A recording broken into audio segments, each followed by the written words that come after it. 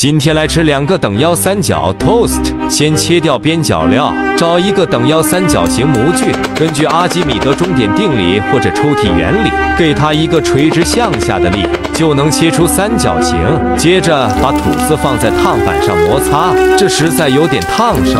然后再拿一块午餐肉，同样的拿出模具，先切一个等腰三角形，取出来，再拿一个小等腰三角形模具，同样的流程，只不过我们要的是镂空的三角形。